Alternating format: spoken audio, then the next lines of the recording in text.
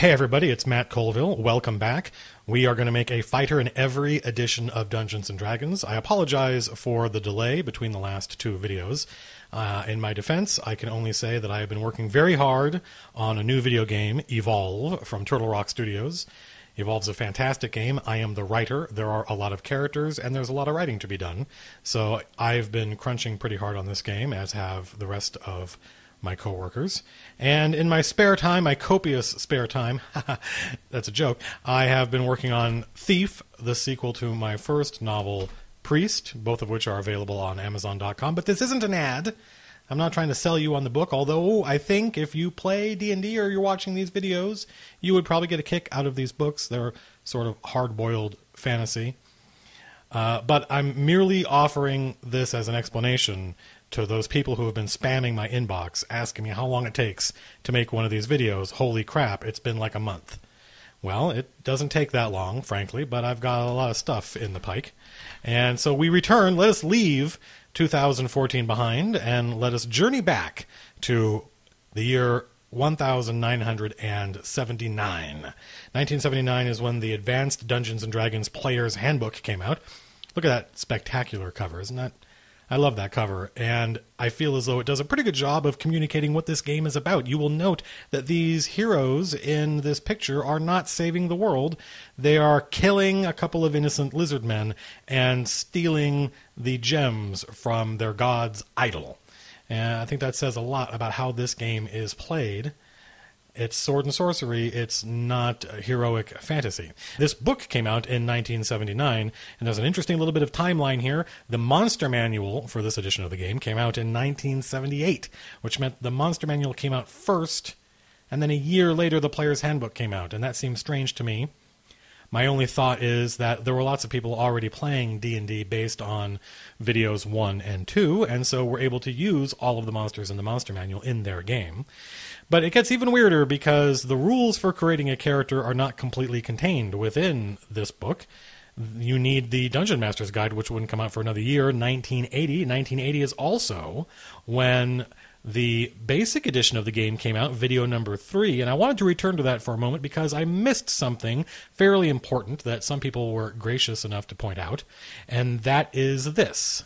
Ability score adjustments. Once I was done making Duncan III, I had the option to change his stats. Remember, in the basic edition of D&D, video number 3, like video number 1 and 2, we are rolling 3d6 in order to determine our stats. And at this point, between 1976 Greyhawk and 1979 Advanced Dungeons & Dragons, it began to be obvious that that was not the best way to make characters, for a lot of reasons, and I think we're going to find out why as we go through this video. And so there was sort of a branch in D&D between Basic and Advanced as to how to solve that problem. In Basic D&D, the solution was you're going to continue just rolling 3d6 in order, but when you're done, you can dock and add. You can lower some stats in order to raise others. Now, which ones you can raise and lower are very specific. It's not up. You can't raise and lower just any. For instance, Constitution and Charisma may not be raised or lowered. Why not? Well, if you could lower your Charisma, you would. You would give yourself a cripplingly low Charisma, although I use the phrase crippling, or the word crippling, when in fact there wasn't really any reason to have a high Charisma or a low Charisma, especially in basic D&D. The notion of a Charisma-based character, one that actually used his Charisma stat mechanically, wouldn't come around for another 25, 26 years, 2000, so whenever 4th edition was released, and you started to get characters like the Paladin and the Warlock, which I think is great design, don't get me wrong, I think they're a lot of fun and brilliant, but the reason you can't lower your characters here is because you don't have anything to do with your Charisma. The idea being you are raising and lowering your prime requisite, the stat that is important to your class. You can raise your strength if you're a fighter by lowering your intelligence wisdom. In other words, you can become a better fighter by becoming less wizardy or less cleric-y, and vice versa. The ratio here is 2 to 1, so if I take 2 points out of my intelligence, I can put 1 more point into strength. So let's take a look at Duncan III. How would he be different? Oh, Duncan III, how I've missed you. You had an 8 strength and a 13 intelligence. So I could... Is there a limit to how far? I bet there is. There should be. I hope there is. Otherwise, I could be somewhere... When adjusting abilities, no score may be lowered below 9. Okay, that's smart. Because otherwise, I would lower to 3, and I would have a moron as a character. How would you be able to tell the difference between the moron the character and the moron the player? I know you're asking. But that's sarcastic and mean. Why would you say that? Intelligence of 13, if I bring it down to 9, that saves me 4 points. I could convert 4 divided by 2 is 2, which would get me a 10 strength. That would remove my penalty to hit and damage. But I don't know if I would have done that when I was, let's say, 10 or 12. Probably, yeah, I probably would have, actually. That's ridiculous. I would have done everything I could to get my strength up as high as possible. Now, looking back, I think I probably would find the -1 to hit not that big a deal. Or remember video number 3 where we talk about how as you play the game, you're going to get items very quickly. You're going to get gear, magical gear, that will negate these penalties, whereas having a 13 intelligence is kind of neat. It means Duncan IV could speak lots of languages. Curious to see how he compares to Duncan IV. So that's the method for getting your character sort of out of the realm of peasants and into the realm of heroes. The implication being, and this is important I think, is that this method for making characters, right, which is rolling 3d6 and taking and just putting them in order, is how everyone in the world, peasants and kings and scullery maids and farmers, how they all generated their stats. And the heroes in 1974, 1976 weren't any different. They were just, you're literally a farmer who put down his plowshare and picked up a sword. Whereas around 1977, 78, it began to be obvious that your character should be better than a normal schmuck because he's a hero. And so this is the method, dock and add, that they used in basic D&D, and we'll find out how they did it in advanced Dungeons and Dragons. Let's take a look at our blank character sheet first. Duncan IV. Now you're going to notice that I've already created sort of a blank character sheet here for him, and each stat has some interesting little modifiers attached to it. We're going to find out what those mean. There's quite a lot of them because the characters got pretty complex once we got to Advanced Dungeons and Dragons, at least compared to, for instance, 1974, where your entire character could fit in on a 3x5 card. Duncan's name, Duncan IV. His class is still fighter, and I believe we still have level titles, so he is still a veteran. And now let's see what the Advanced Dungeons & Dragons Player's Handbook has to say about how to make our dude. One of the things I like doing is reading the preface, because I find you learn a lot about what the people who wrote this were thinking, in this case Gary Gygax, in 1978-79 when he was writing this. And there's an interesting point here where he talks about the burden of becoming the guy everyone playing the game looked to determine what is D&D. And he says here that in writing this book, he has set himself the final arbiter of fantasy role-playing in the minds, not his mind, in the minds of the majority of D&D players. In other words, he has realized everybody playing this game is sending me letters, and in some cases literally calling me on the phone and saying, hey, I need you to answer this question. And Gary's attitude was always like, well, you're as good a GM as I am. You answer the question. And that the rules that you had in 1974, 1976 weren't especially authoritative. They didn't come down from on high. It was just the stuff that Gary and his friends thought was cool.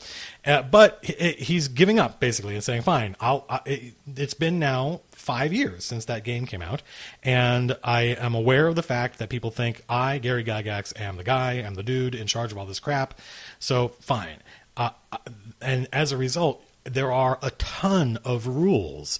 Like, how does Wolfsbane affect lycanthropy? And really noodly stuff in the Player's Handbook and the DM's Guide that I think probably Gary would not have put in there were it not for 5 years of people pestering him and not taking his advice, not getting it. Just make it up. Come up with your own explanation. There's no reason your version of the game has to work the same as mine.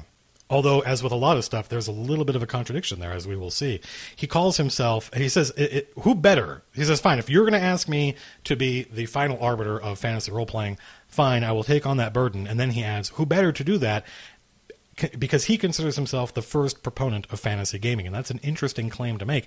But I've been reading, as I mentioned in one of the earlier videos, a great book by John Peterson called Playing at the World. I'll put a link to it in the About box. It's a very dry academic history of wargaming and D&D. It's not a fun, breezy read, but it is meticulously researched. And one of the things that he points out is that well before chainmail or D&D or any of that stuff, back in the 60s, there were two essential branches of wargaming. One was miniature wargaming with painted lead, and the other one was wargaming like very complex board games where you used chits, and there were cardboard chits, and there were maps, and the maps were kind of like a board. And Gary, there was a large community of players. There were several magazines that came out supporting both of these kinds of wargaming, and Gary was active in all of them, and he was a huge proponent, the first proponent of fantasy wargaming. Way before there was role-playing, he was the guy saying, hey, fantasy wargaming can be as much fun as any other kind, and that was considered somewhat heretical.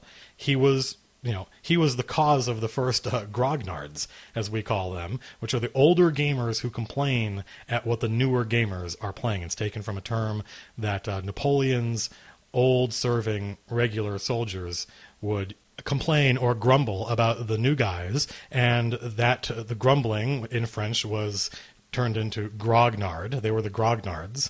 And so these older gamers in the 60s thought that miniature wargaming should be Napoleonics, or if not Napoleonics or like Civil War stuff, then you go way back to like the Roman times and the Macedonians, and there wasn't really any market back then for medieval wargaming. Gary was the first proponent of that, and then went on to be a huge proponent of fantasy wargaming, and so he felt like, hey, I earned this. And there's a lot of controversy regarding who created what when it comes to D&D, Gary Gygax, Dave Arneson.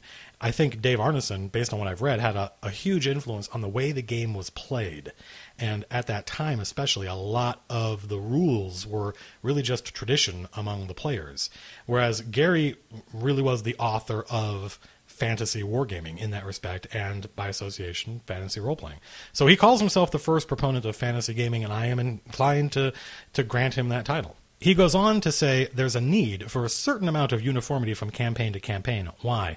Why would he say that? Why does he care? Well, I think because back then they imagined all of these campaigns, your campaign, my campaign, Lisa's campaign that she was running in New Hampshire, Froderick's campaign that he's running in Germany, that they all were taking place in essentially the same world, the same fantasy world, and that a character from one game should be able to I should be able to play in your game and Phil's game and take my character from one to the other. That only works if we're all basically using the same rules. And specifically what Gary's talking about is the rate of advancement, which means how much treasure and experience is awarded. And that was a big bugaboo back then, was that some, especially very young, game masters would award their players ridiculously powerful magic items, huge vaults of treasure, and those were called Monty Hall campaigns, and they were one of the things that Gary hated, because you might think, I think now, like, hey, why not? If you're having fun, you're 13, who cares? Just do it. Eventually you'll figure it out. That's not the best way to play. But one of the things I think that frustrated Gary was that people would come into his game or his friends' games with these ridiculous characters and say, oh yeah, I'm third level, but my GM gave me Thor's hammer, so now I have that. And that would frustrate these guys, and they didn't really have a mechanism via which to fight that, as long as you assume we're all playing in the same campaign world. Eventually, 4th edition would actually pull that off. Your characters in 4th edition D&D are genuinely portable and can be taken from one campaign to the next. But back in 1979, there weren't any rules for that. It was just an assumption they all made. There's a very interesting statement here where you learn a lot about what people were arguing about in the late 70s when it came to D&D. Gary says, you will find no pretentious dictums herein, no baseless limits arbitrarily placed on female strength or male charisma, no ponderous combat systems for greater, quote, realism. There isn't a hint of a spell point system whose record-keeping would warm the heart of a monomaniacal statistics lover or anything else of that sort. That's Gary's slam against the things people were complaining about. They would complain that girl characters should have statistically on average lower strength than boy characters.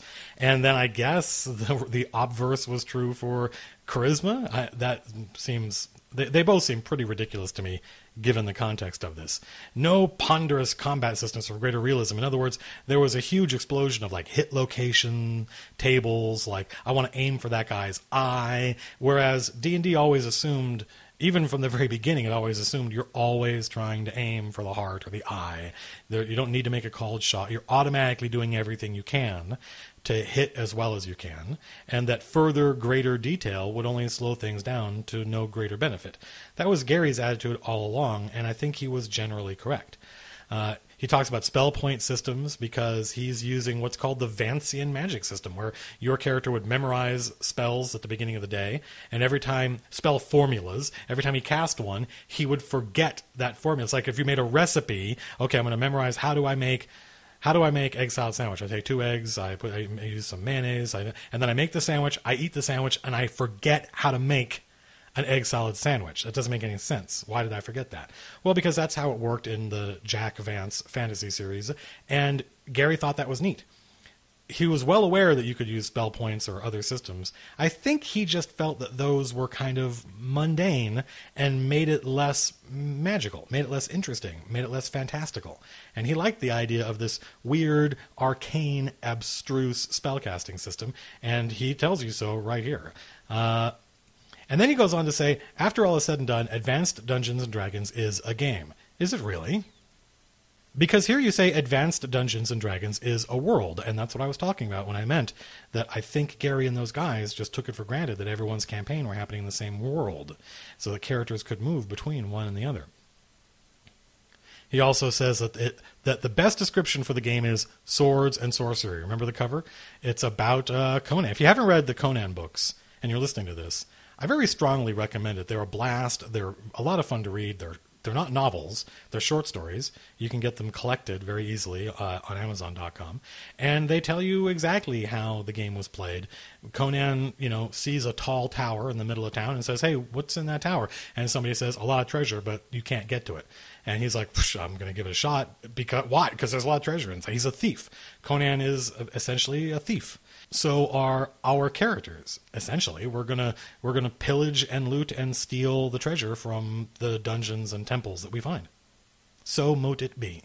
All right, so notice that now each participant in the campaign created by the referee must create one or more game personas. So now it's up to us to make our characters. It didn't used to be. It used to be the DM who made the character, and I made an argument for why that might be a good idea. But here now it's up to us. Here's an explanation of, remember I mentioned that eventually Gary would kind of go insane with the term level. He was afraid that people would get level confused because we say level, your character has a level, the dungeon has a level, your spells have a level, and the monster has a level. And he's like, well, maybe we could have used rank for your level, so you're a 3rd rank fighter, in the 2nd level of the dungeon, and he's casting a 3rd power spell against a 7th order monster. And he actually pitches that as arguably the better way to do it, and then goes on to say, but everyone already uses level all the time anyway, so I guess I've already lost that battle. When in fact there was no problem at all. That's why everybody was using it all the time. He could have saved himself, what is this, half a page? That's quite a lot of text just to make that point. And now it's time to make our character. Here it says the premise of the game is that each player character is above average. That didn't used to be true. You were exactly average in 1974, 1976. It's not until Advanced Dungeons & Dragons and Basic D&D that you have the opportunity to be above average. Gary says it is essential to the character's survival to be exceptional, with a rating of 15 or above in no fewer than 2 ability characteristics. I don't think we knew that when I was playing back in... When did I start playing? I started playing... In fact, we can find out exactly when I started playing, because I first joined the game after this Dragon magazine came out, because my friends, when I sat down at the table, said, oh, you should play one of those new paladins that is in the new Dragon magazine. They came out with 8 new paladin classes, one for every alignment. When did this magazine come out? This magazine came out in February of 1986, and we're going to come back here because there's an interesting example of what kind of stuff characters get when they level up in this magazine. So I started in March probably of 1986. I would have been 15 years old. And certainly at no point when we were playing AD&D, so 15, 16, 17, I don't ever remember the GM giving us a mulligan in character creation if we didn't have at least two 15s. So that was something, like a lot of this stuff I never read, we never used. I suspect a lot of players didn't, because we all have very interesting memories of how the game was played back then. Now, it doesn't actually tell us how to make a dude. It says, hey, you should make a guy, and his stats are going to be between 3 and 18. Go look in the Dungeon Master's Guide to figure out how to do it. And the Dungeon Master's Guide wouldn't come out for another year. That seems like a huge bait and switch to me, but what do I know? So let's go look at the DM's Guide and find out how to make our dude. So here in the Dungeon Master's Guide, we are given several different methods for making a character. The first method, the basic method, the one that Gary assumed everybody would use, is you roll 4d6 and you drop the lowest die. You don't count it. You only add the 3 highest dice, and then you place those in whatever order you want to get the character that you want. And that's a pretty substantial difference. In fact, let's see exactly how big a difference is it. This is the chart for 3d6 here in gold, and then 4d6. And look at this huge area here between these two graphs, and how much more likely you are to get a 13 or higher in the 4d6 method. So you're going to get, you're going to get, on average, you can still have a 3. But statistically, you're going to get a much better character here in Advanced Dungeons & Dragons than you would have in any other method. And before we roll to see what Duncan's stats are, what are the other stats? What were our other options? All scores are recorded and arranged as a Method 1. But 3d6 are rolled 12 times, and the highest 6 scores. So you're just going to roll your stats 12 times. And instead of taking 4d6 and dropping the lowest, you're going to only roll 3d6 like you used to, but you're going to do it 12 times to get 6 decent scores. Alternatively, method 3, you're going to roll 3d6 6 times for each ability. So you're going to roll, to find out your strength, you're going to roll 3d6 6 times. That seems like a ridiculous amount of dice. It's a lot of dice. 3d6 rolled 6 times for strength, and then again for another 6 times for intelligence and wisdom and dexterity. Method 4, you're going to roll 3d6 6 times, like you're making a dude in 1974. You're going to do it in order, just like 1974, but you're going to make 12 dudes. Then you're going to pick the guy you like. Wow, that's a lot of rolling. Now, at this point, around Method 3, I start to think, why not just give me points to spend? So it's impossible. So I will get at least 2 15s. Why? Or give me a list of give me a list of stats. Give me a 16 and 2 14s, and and say place them where you want, because this is an awful lot of die rolling just to get to at least 2 15s. And later editions of the game would do exactly what I suggest. They would say you can build your character using points, and that way all characters are equally balanced, and you'll get the scores that you need to play the character you want.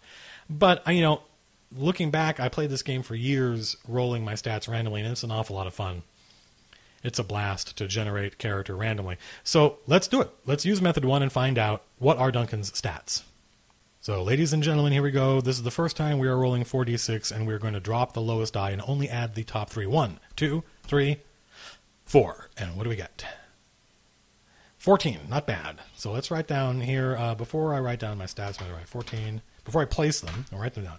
14 is my first one, second one, 1, 2, 3, 4.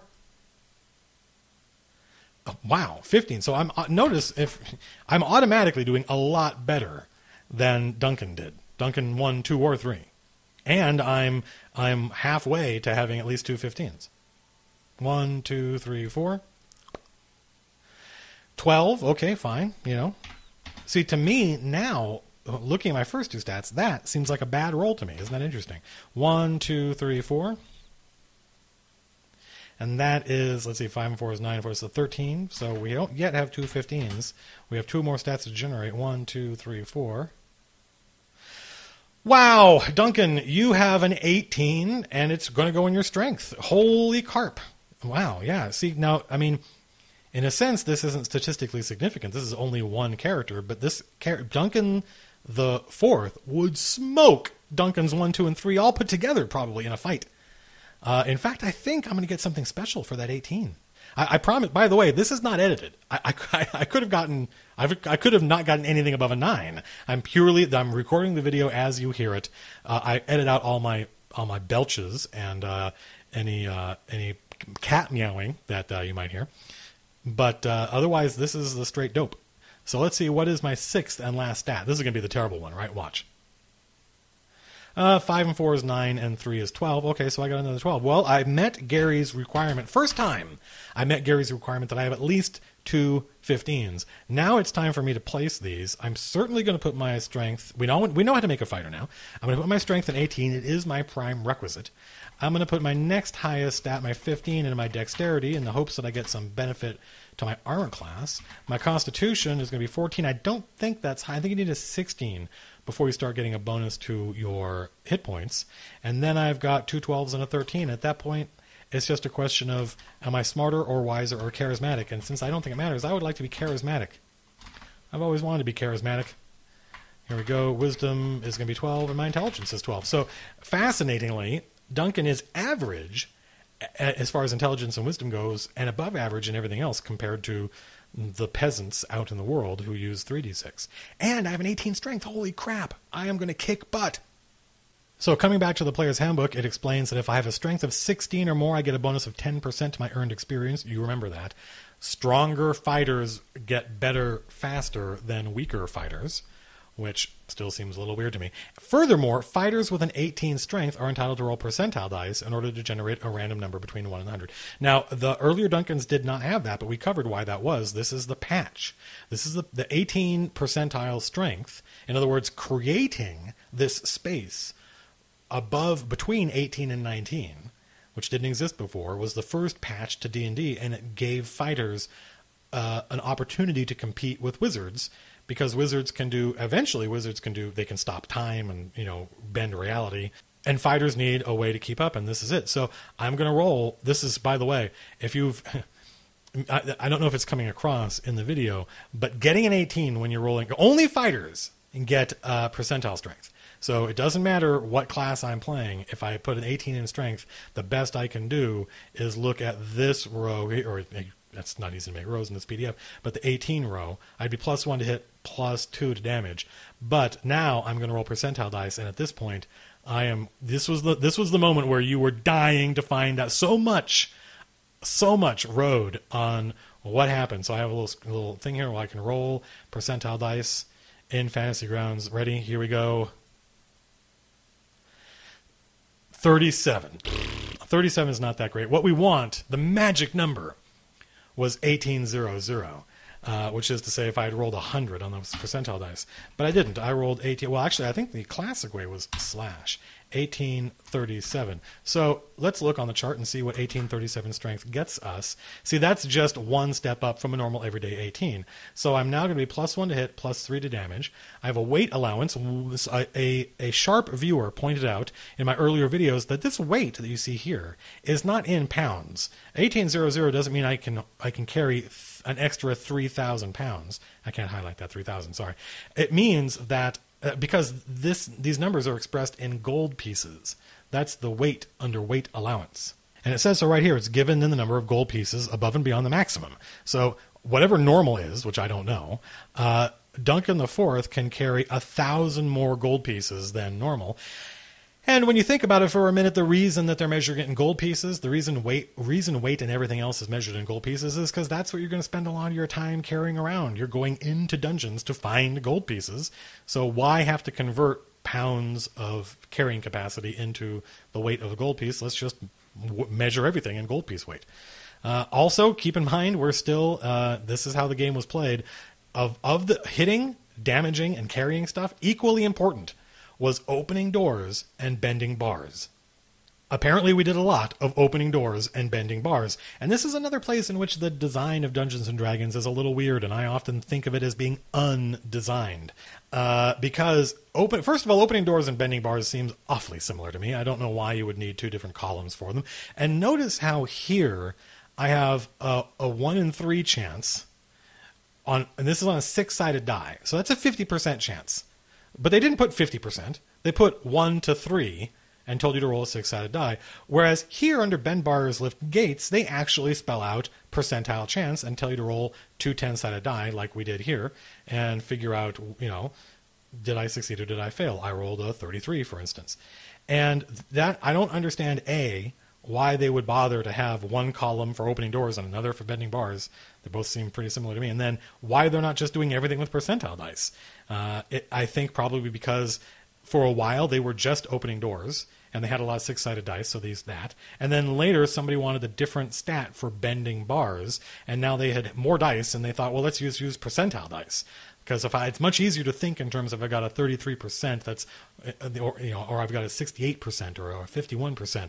It was much easier, I think, to think in those terms than to break everything down to a 6-sided die. So you started to see percentile dice becoming more and more important, not just bend bars, but also here in my strength.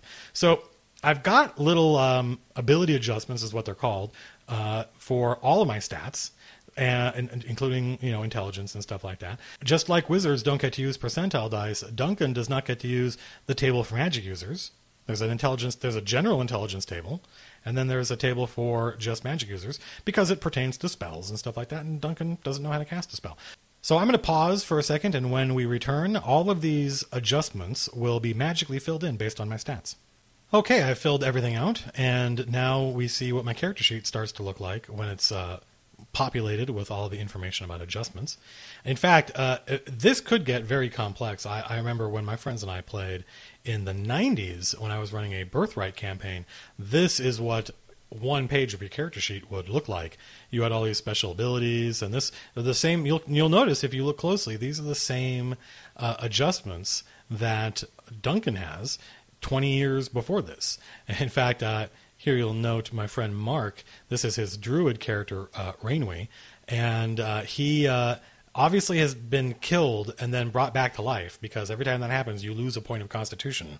And I was a bit of a dick when it came to running the game, and I would make sure that it stayed on his. I kept track of everybody's character sheet, and so I would make sure it stayed on his character, so you could see the passage of time, and also what he had lost. He also has a 68 percentile strength, which I don't remember. I think something happened to him that granted him the possibility to use fighter strength. I remember he had some kind of solo adventure where something cool happened to him. But as you can see, there were all sorts of things you could track, and including the specific hit and damage modifiers for all of your different weapons and stuff. Well, Duncan's character sheet is pretty straightforward compared to that, but compared to 1974, much more complex. So let's look at what all of this stuff means. We already covered strength. I've got 3 additional languages thanks to my 12 intelligence. So I picked Elven, Dwarven, and Gnomish. And this is a process whereby you would imagine you're starting off first level character, who he might meet in his adventures and who he would like to be able to talk to. If you met a bunch of gnomes and no one else spoke Gnomish but you, then you could treat with them and you'd have a cool insight to what was going on.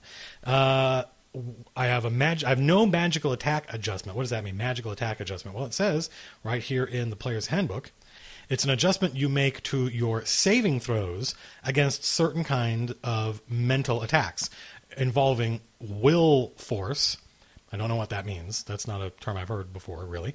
But these are the spells, by the way, that this works against. Beguiling, charm, fear, hypnosis, illusion, magic jarring, which if you've never played this game before, you'd be like, what the hell are they talking about? What is magic jarring? Mass, charming, and phantasmal forces.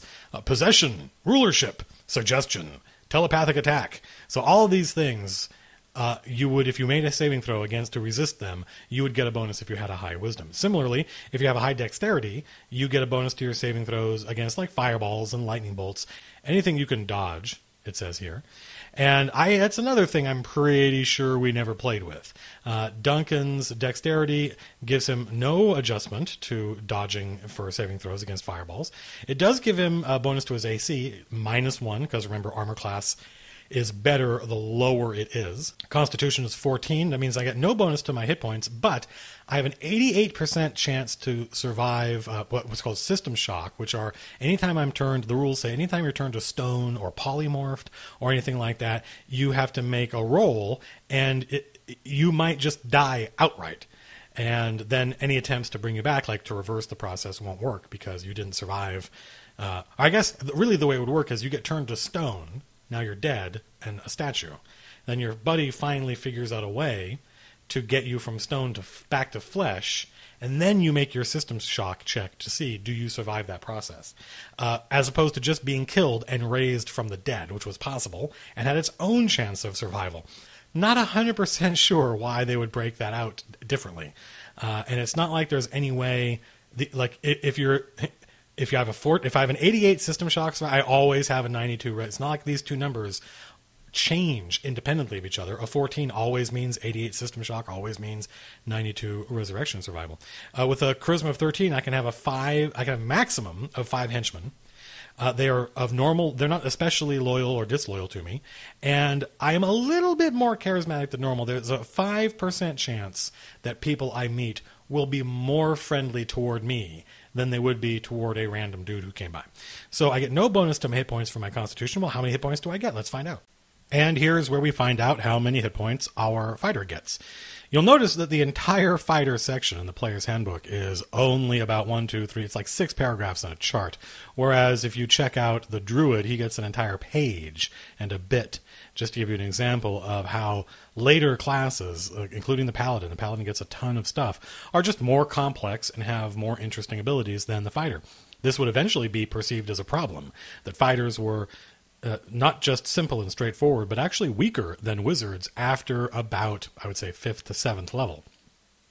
And I think that there is truth to that. I played D&D for many years. I had many high-level fighting class characters.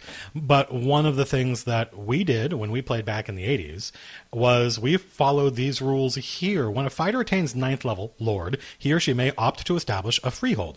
Basically, you get to build a castle or a keep or something. And once you do that, you automatically attract a body of men-at-arms. You start raising an army. And at that point, your character's ambitions cease to be, hey, let's go loot that dungeon. And they start to be, hey, let's stop that evil king from waging war against these innocent people. And you become politically motivated or politically aware. And you become a mover and shaker in the world. In fact, the expectation was once you established the keep and became a lord, for at least for a fighter, you retired your character and started playing him almost like an NPC under your control, because now he was important. He could sponsor other adventurers. He could change the world. He could change the map of the world by using his army and conquering or establishing other countries or territories. And wizards did that less. Wizards would do like spell research and stuff like that. So even though, on a purely, we're going to fight a demon level, wizards were more effective. Fighters had effectiveness outside the boundaries of combat. And, 4th edition, for instance, which comes out in, I think, 2008, does a great job of designing a game where fighters and wizards and all classes are equally useful at all levels. But one of the things it loses is that awareness of a world outside of combat. There's nothing in 4th edition that deals with politics or castles and keeps or building or attracting armies. And there's nothing wrong with that, especially, in the kind of game you're running. But the tradition that I'm from, we missed that, or at least I missed it. And in fact, it says here, you attract a body of men-at-arms led by an above-average fighter. What does that mean? How many do you get? Well, it doesn't say here, but if you were reading Dragon magazine at the time, they would release what they called, quote, NPC classes. And some of these were really cool, like the Time Master or the Witch. And they would show and they were really, they called them NPC classes because they were saying, hey, we haven't play tested this, so it's not balanced or fair. Use it at your own risk. But of course, everyone wanted to play these new classes, especially the awesome ones. And they would have charts in there that showed you, hey, when you establish a keep, here, roll on this chart and see what you get. In fact, when I first started playing D&D, and I loved this, I thought it was fantastic. I knew nothing about the game except the rules and this magazine that my friends handed to me. If I had been playing a month before or a month afterward, I would have had, I think, a very different reaction to how the game worked. But I loved the idea of the paladin in general, and then they came out with this article, a plethora of paladins, that reasoned, hey, a paladin is just a warrior for the church. There are churches for all different kinds of gods, evil gods, neutral gods. Why can't there be paladins for all of these gods? And I loved that idea. And so it showed you here what each kind of paladin did. They all got different kind of hit points. And in fact, my first ever character was a lion, and he was grossly overpowered. But eventually I would play an Illrigger, and you can see what kinds of followers the Illrigger would get if he built a keep. Here's the Illrigger page. And by the way, I'm now an old man, and I still think that Illrigger is it's just a badass name for a class. And, you can see that whoever wrote this article, they ran out of names pretty quickly, because the Illrigger reaches his name level, his title level at level 5, and he becomes an Illrigger and stops getting a new name. But for a little while, he's a grief bringer and an evil forger, which is spectacular. But here's the star of the show. When you reach, I guess, 5th level, you build a keep. And now you're going to roll. In fact, I believe every level you roll to see. The idea being, you're famous now. Building a keep attracts attention. The adventures you went on before you built your keep, that where you got your money, made you famous. People have heard of you. So you're going to roll, every time you level up, you're going to roll on this chart. And it was unique to the Illrigger. Other classes got their own chart. And let's see what you get. Like if you rolled a 97, you got 1 to 8 fire giants plus females and young. You got like a tribe of fire giants, and fire giants are not a minor creature. They're ridiculously powerful. You could get a wraith or a wight or a specter or a ghost. I love that idea of I build a keep and a ghost comes and haunts my keep. And it's a follower of mine. It works for me, right? So this ghost, what a great story for the GM to come up with. Who is this ghost? Where did he come from? He must have been someone in life, and now he feels this strange attraction to go serve my character in his new tower. I love that kind of stuff. You get all sorts of. I could get 6 to 24 mites, and I don't know why that's a good thing. Do not roll 85 on this chart, otherwise you're going to get 66, 64 mites, which I guess like termites. I don't know why you would want that when I just put some flea powder on and get rid of them. You could get 20 to 200 Dwargar. Evil dwarf plus female. That's important to note. It's not just the menfolk that show up. Their entire families come along, which means presumably over time you'll get more Dwargar. If biology has taught me anything, if I just do nothing, eventually I will have many more than 30 to 300 goblins. So there's a point where you're done building your keep and you turn around and an entire city of goblins shows up and they're like, hey boss, hey, we work for you now. I love that idea. I mean, you're an evil character. Why wouldn't goblins come to work for you? A cavalier could work for you, which is great. A hellhound. How awesome would that be to be a lawful evil paladin with a hellhound as a pet? That would be just amazing. And you see, like Lola, like 1 to, what is it? There's about a 28% chance that you're going to get some combination of thieves. You're either going to get a tiny thieves guild, many thieves of low level, or one thief of relatively high level. And you get illusionist and magic users. That's just amazing. I love this chart. I want one of these charts for every class. I want the magic user, when he builds his tower, to roll on this chart. And maybe some of the things aren't followers. Maybe some of the things are like he discovers a new spell. I don't know if that makes any literal sense, but go crazy. So this is the kind of stuff you expected to happen when you reached your name level. Duncan eventually will get to be 9th level. He'll build a keep, and he'll become important to the world in a way that a wizard wouldn't be. I remember another tradition that we used, and I don't know where this came from, but I think it was common, was that soldiers liked being led by fighters, did not like being led by magic users. The normal common soldier thought magic was weird, and so we had access. I don't know where these things came from. I think they were just handed down to us over time. We had access to these mass combat rules, where if your character that was leading the army was a magic user, you had access to spells that could affect battle, but your troops suffered a morale penalty because they were terrified of magic. And that made perfect sense to me then, and still makes sense to me now. But the reason we came here was because we wanted to know how many hit points Duncan has, so that means we're going to roll a 10-sided die for hit points. Notice it says for accumulated hit points. I ran into many people over the years that thought that this meant that you rolled 1d10 at first level and then another 2d10 at second level for a total of 3d10. I know people who thought that it meant at first level you rolled 1d10 and then at second level you rolled 2d10 and that was your new total. Like you ignored what you got before. And I was like, that can't be right. It can't work that way. It could go down.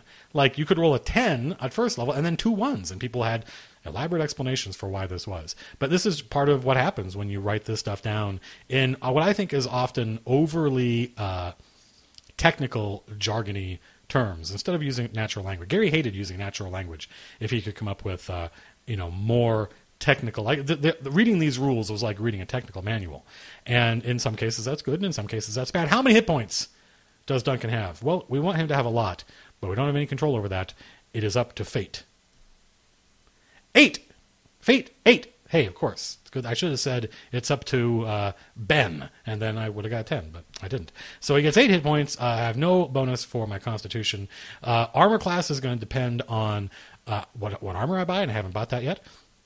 My attack matrix, if you remember, the attack matrix was a simple, pretty straightforward way of figuring out what armor class you hit. You would roll a d20, you would add your bonus, and you would look up the results. So, for instance, I rolled 11 plus 1 is 12, which means I had an AC of 8.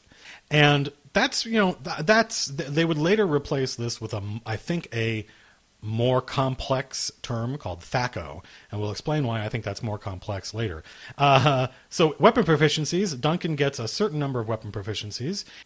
Here we see the chart that tells us how many weapons does each class know how to use, and what kind of penalty do we get if we pick up a weapon we don't know how to use. You'll notice that fighters they know how to use 4 different weapons. They can use any weapon. And they are only at a -2 if they pick up a weapon they don't know how to use. Furthermore, they get more proficiencies faster than any class, I guess, except the monk. They get a new weapon proficiency once every 3 levels. Now, this is an interesting idea, the notion that I only know how to use a couple different types of weapons. That makes sense. You train to use different weapons. And then if I try to use a different weapon, I get penalized. I get penalized for using other weapons. And this idea would persist for quite a long time, even though I think that penalizing players for stuff like that is bad design. Eventually, they would fix that. In 4th edition, you would have... essentially, they would just flip all of this and say you get you know how to use a certain number of weapons, and with those weapons, you get a proficiency bonus. And then if you're using a weapon you don't know how to use, you just roll like normal and don't add anything. So in other words, there's no penalty for using a weapon you don't know how to use. Instead, you get a bonus for using weapons that you do know how to use. I think that's just generally better. So I get 4 weapons. I know how to use any of them. So let's say I can use a longsword. How about longbow? Dagger is always good because you end up in lots of situations where you can have a dagger hidden. And if your weapon's taken away from you, you can still use your dagger. Also, daggers can be, in a pinch, they can be thrown. They also make a useful tool. And how about javelin? No, how about a spear? No, let's say, how about a halberd? Why would we use a halberd? Well, halberds are long weapons. They're pole arms. And that means you can attack from the 2nd rank. I can be a fighter standing behind somebody else, because I'm a coward, I guess. Who am I going to stand behind? The wizard? And then I can use my halberd and attack, even though I'm not directly in combat. So longsword, longbow, dagger, and halberd, and I get a secondary skill. Secondary skills were in the DM's guide, and they were after you learned how to roll your stats, or which method you were going to use. There was a list, and you rolled on the list to find out what did I do before I became a fighter. And if you've seen the other videos, you'll have noticed that this is the first time we have any recognition that there ever was anything to do in the world other than be a fighter, a magic user, or a cleric. And it's the beginning of the notion of skills. The idea that there are things to do besides fight. And we want to know, how good am I at doing those things? Eventually, the game would get kind of crazy with skills, especially compared to 1974 when there were none, or even 1979 now when we have just this list. But really, they could have called these professions, because you'll notice that these to me, they don't look like skills, especially compared to, for instance, 3rd edition D&D or 4th edition. Does 5th edition have skills? We'll find out. And I remember my friends and I getting a lot of mileage out of what was our secondary skill, what was our profession, and especially at lower levels. You know, you might come across, like you're a mason, you might come across a dungeon or a temple, a ruined temple, and your DM, if you were a mason, would let you make a roll, usually intelligence or wisdom, and you might learn something interesting about who built this place or how old it was. And that stuff is super interesting. You know, why not? Let's have it. So what is Duncan's secondary skill? Let's find out. Let's go back to Fantasy Grounds and roll percentile dice. We got an 80. And an 80 means, no skill of measurable worth. Crap. Secondary skill, none. Now, this is very unusual, and I bet you can detect why. Because if you note, this is one of the few charts where, like, rolling 86 or better would have got me roll twice. I could have 2 professions. So in other words, again, if I roll really high, good things happen. Even though there's nothing like 0-0 is not less likely to come up than 9-6 or 1-4 or 3-2. But for some reason, all these charts get better as you go up, except this one where there's this big range here of nothing. Go screw. You were a peasant. You were a beggar. You just asked people to support you. You didn't have a living. Your parents didn't do anything. You come from a long line of people that did nothing. Fine. There's also charts in here for age and height, but I'm not going to use those because we never did.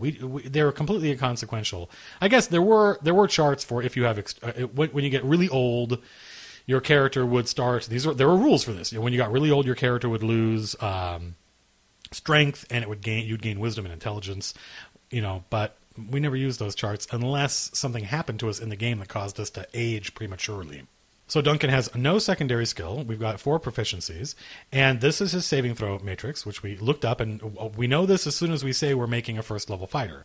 These have nothing to do with our stats. You'll remember that when we talked about our dexterity and our wisdom, they give us bonus. They can give us bonuses to our saving throws against certain kinds of effects. And remember, just in case you're watching this and you have no idea what a saving throw is, it was a roll. That's where the word throw comes from. They used to call these, make a throw, because you throw the dice.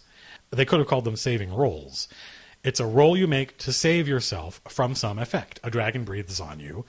Make a saving throw. And usually these were things where the person attacking you didn't have to roll to hit. Like a dragon breathes and it affects everybody in an area. Okay, how do we determine, everyone's going to try and get out of the way of the dragon breath. Which ones succeed and which ones fail? That's this chart. And different classes were good at different things. So we're almost done. We have level 1, experience none. We have our stats. We have our age. I think this is, I think this Duncan is 23. And what's his alignment? I think it's lawful neutral. Let's find out what that means. So here is the section on alignment, and I think for the first time we now have the 9 alignment axes, where we have chaos versus law, which we saw earlier, and now we have good versus evil, and we combine them. So you can be chaotic good, chaotic neutral, chaotic evil, or lawful good, lawful neutral, lawful evil, and then neutral, neutral, neutral good, neutral evil.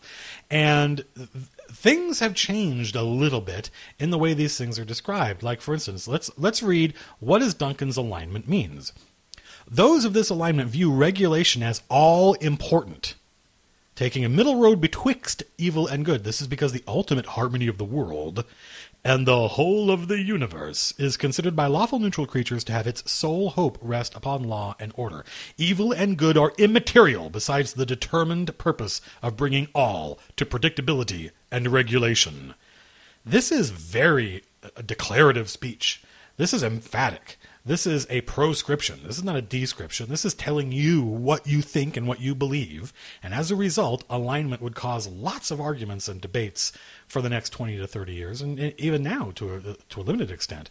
Because previously, alignment was just a sort of vague outlook on life. There was good, there was the civilization versus wilderness, right?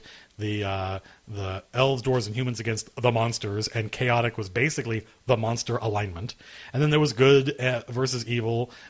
Good was us, and evil was the bad guys. But now you've got this weird kind of cosmic law that all the different alignments force you to obey. And that caused a lot of problems. I think it's, I'm not entirely sure why the language changed over time. I don't think the game benefited from it, even though I really like the idea of alignment, and I think that it is one of those neat quirks that gives D&D its flavor. And I've never had a problem using it in the game. I've had players that had problems with it, but I, as a GM, I never used these as these kind of absolute restrictions. I used them purely as guidelines. So now Duncan has an alignment. He's got a name. He's got an age. He's got a level. He's got stats. He's got hit points. He's got an attack matrix. We know what his weapon proficiencies are. We know his saving throws. And now the only thing we're missing is his equipment. And then we'll know what his armor class is and how much damage his weapons do. So where do we find how much gold he has? Here we have money, starting money, and you'll notice that the fighter, the gear-based character, gets the most. He gets 5d4, and the implication being it's times 10, the result, as opposed to the monk, which just gets 5d4. Doesn't get it times anything. Because he's a monk, he's eventually going to become like an extraplanar being of perfect form. So why does he need money? His body is a weapon, quite literally, in Dungeons and Dragons. So I get 5d4 times 10 gold, and this is going to be important because it's going to determine whether or not I get really good armor and lots of weapons, or kind of mediocre armor and only a handful of weapons. 1, 2, 3, 4, 5. 3, 4, 5, 6, 7, 8. I have 80 gold. That is actually not very much. And I am not going to force you to sit through the process of spending that money. When we return, I will have a nice little list of equipment here. Okay, we've spent our gold, and this is where things get a little interesting, because even though Duncan has the best stats, certainly, of any of the Duncans so far, nearly God Emperor of Dune levels of Duncan, but he's super good in the stat department, and he's got decent hit points. I rolled an 8, about nearly as good as you can get. He doesn't have a lot of money, so he doesn't have the awesome equipment some of the early Duncans had, and in fact, the prices change. Like the cost of plate mail, for instance, goes from, I don't remember what it was in the early version, but here it's like 400 gold pieces for plate mail.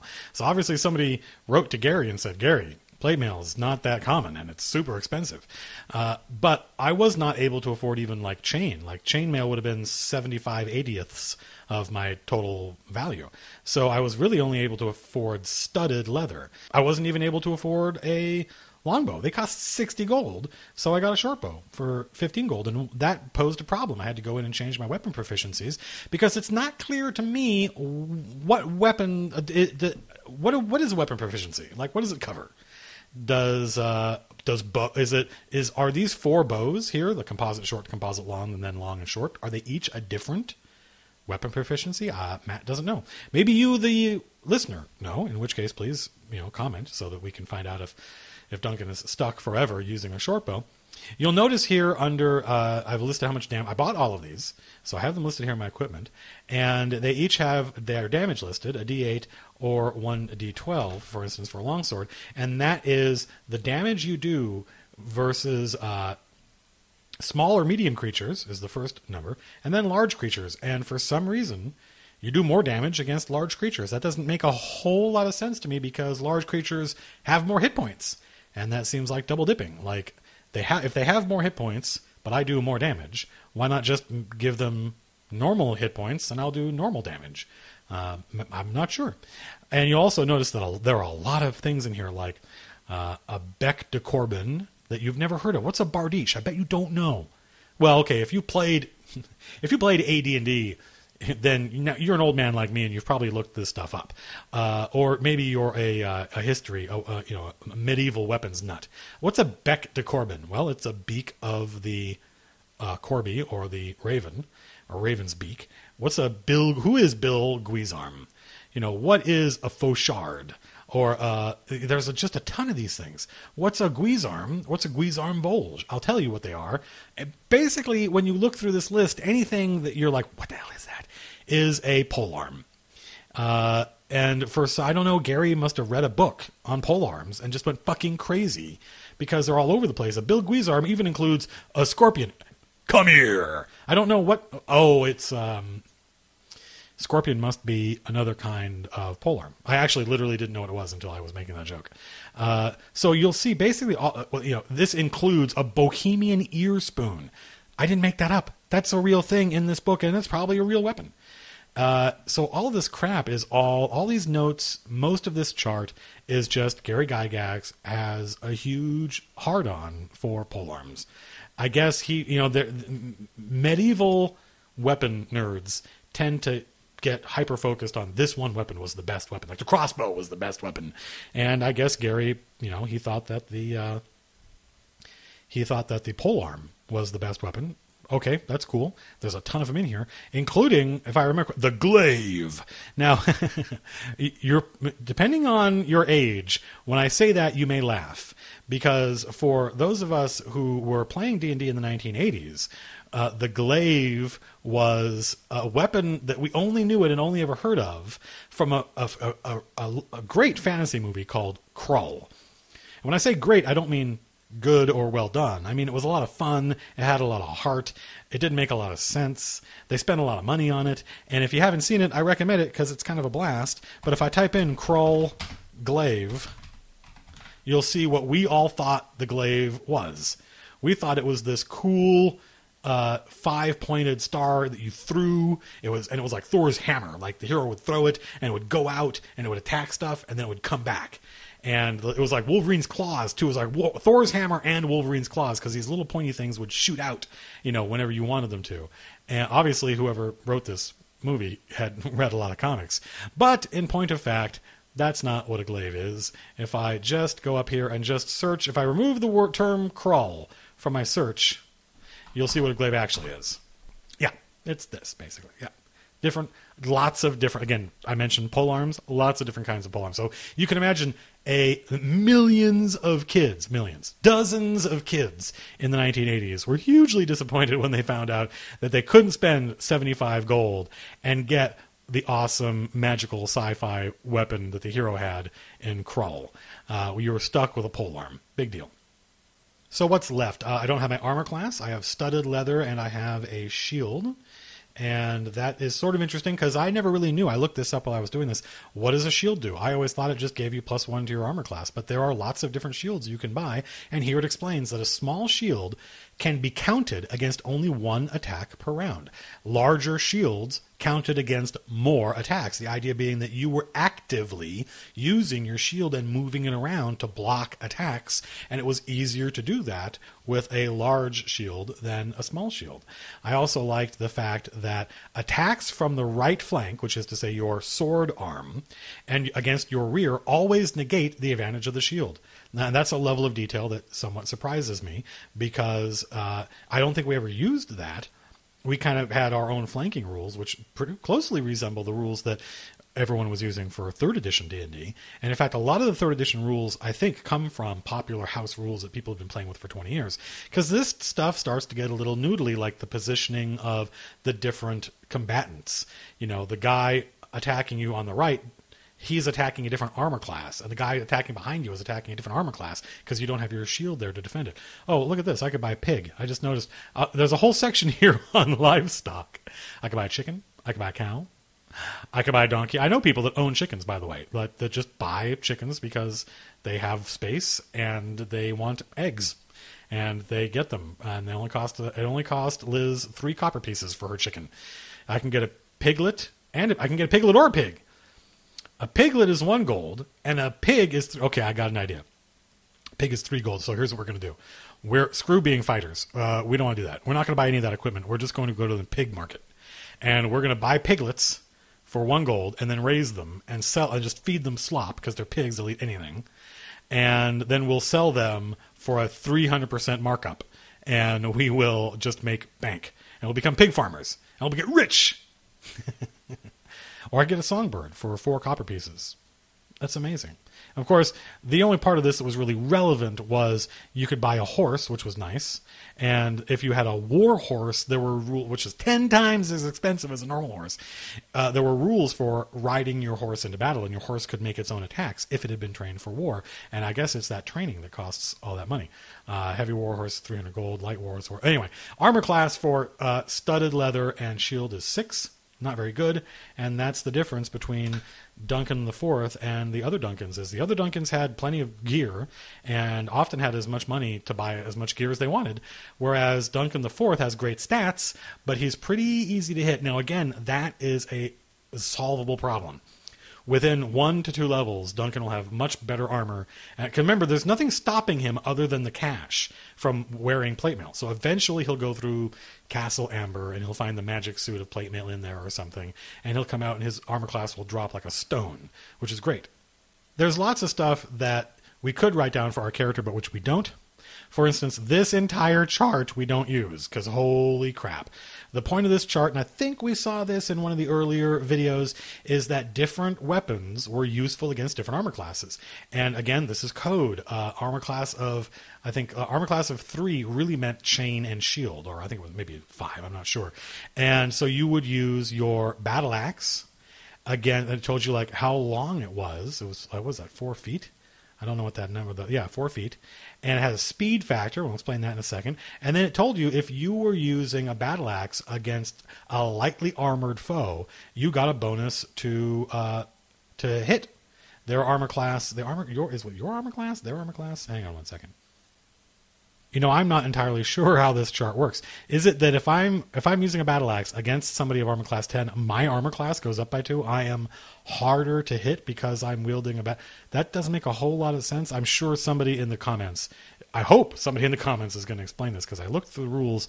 I wasn't actually able to find it. It might be in the Dungeon Master's Guide. Speed factor was measured, I believe, in segments. And here we start to get noodly once again. This whole chart is just an exercise in progressive rock level. Rick Wakeman on keyboards, Keith Emerson levels of noodliness, where a combat round where in like 3rd edition and 4th edition, on your turn, you can move and attack. That's basically it.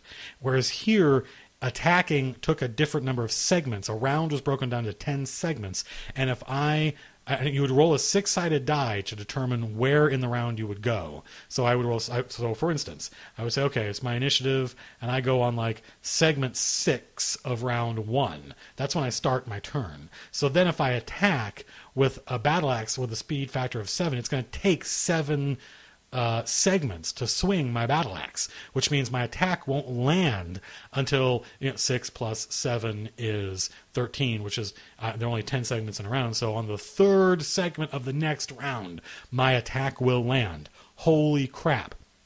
But that allowed you to create a difference between otherwise similar weapons. You had stuff like the glaive versus a glaive guisarme. One was 1 segment faster than the other. And spells had segments. Certain spells would take a certain number of segments to cast. And so you and I might get the same initiative, but you cast a spell. So we would otherwise act simultaneously, but you cast a spell that takes 5 segments to cast. I swing a weapon that takes 3 segments to swing. My sword is going to hit you before your spell goes off, and I might interrupt your spell casting. And that was another big part of the game. I don't know anyone that I literally know no one who used this stuff, except occasionally as an experiment, and they gave it up. Like, when I say no one, I mean I've known hundreds of people. I meet people at gaming conventions, people I work with. No one ever used this stuff. I think these guys went a little crazy. And in fact, it's not in, as far as I know, any other edition. So that's it. That is Duncan IV. That is Advanced Dungeons & Dragons 1979. The next time we meet, we will probably make a character in 2nd edition, unless there is a great hue and cry from you to make a character using the Unearthed Arcana. Remember that we're only making a fighter, and I don't think fighters... I think all the options in the Unearthed Arcana were more spells There was the Cavalier class. There was the Thief, Assassin. Some of this is the Barbarian. Some of it very cool stuff. I don't think any of it was really relevant to somebody like Duncan. I got percentile strength with Duncan IV. Happily, I rolled an 18, astonishingly. I speak 4 different languages. I've got decent stats. I've got decent hit points, but I've got a crap armor class, so I've got to watch out until after the first or second adventure. Duncan will be fine, and I've got standard gear. And this is about as complex, I think, as the game would get. Maybe second edition will make it more complex. Certainly, by the time we get to 2.5, where we had skills and powers, which was an expansion for second edition, I think things got maybe a little noodlier. We'll see.